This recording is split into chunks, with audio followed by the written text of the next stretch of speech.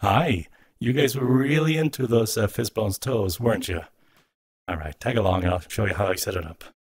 Okay, here we are in Unity. I have this old Hyenid project open that hasn't been converted to Fizzbones. So step one, if your avatar does not use Fizzbones, click your avatar.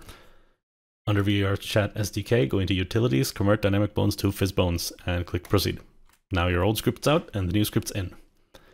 This avatar already has a floor collider in the form of this sphere, but yours may not, so I'm going to go ahead and remove that so I can show you how to add it.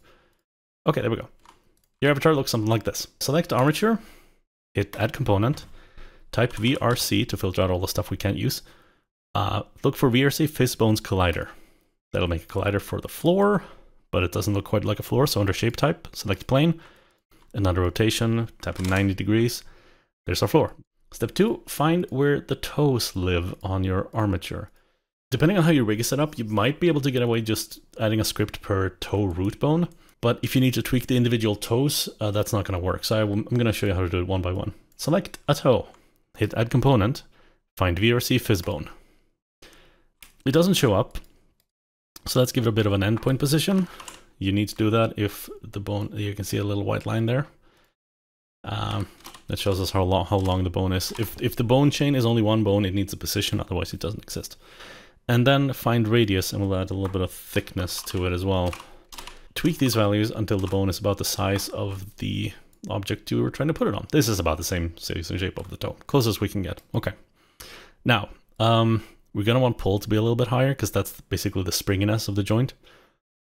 Immobile needs to be 1 because otherwise it responds to movement instead of just collisions. Under limit type, go ahead and select hinge. You can use the others if you want, but hinge is less resource intensive and honestly is easier to make look better when it comes to just paw on floor.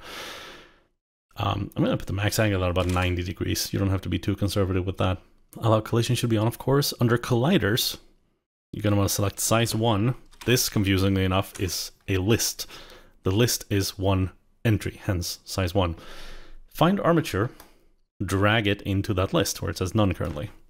That will basically load the bone to say, hey, you are looking for collisions from that plane that we added before.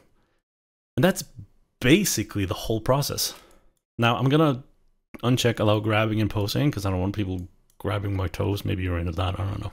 And then basically to do this for each toe, you just select these 3 dots up here, copy component, select the next toe, add component, VRC Fizzbone, click those 3 dots again, paste component values. And that'll paste the values from the previous bone into this one.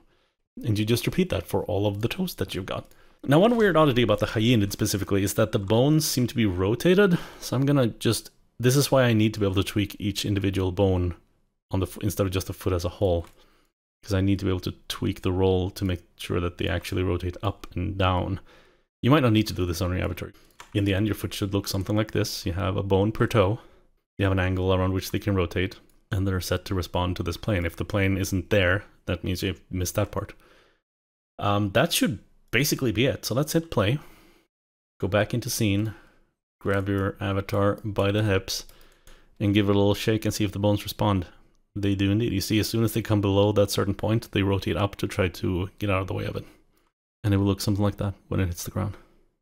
So depending on how you want this to look, again, like maybe these toes don't lift quite early enough. You might want to go in and increase the endpoint position to make them longer, to make them spring up.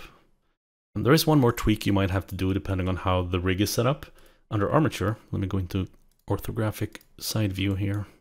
It's possible to change the exact position of the collider plane along the z-axis now because we rotated it. I had one avatar where the toe bones started all the way up here and were angled downward, and I had to lift this up to about 0.04 or so, 0.04 even, to make sure that as soon as I started rotating the foot, it started lifting up the toes. So that's a tweak you might have to do depending on how your avatar is set up. Other than that, you follow those steps and then again, just copy the components over to the next foot, repeat that process until your toes are all boned up, and that's it. Now you have an avatar whose toes will bend when they meet the ground.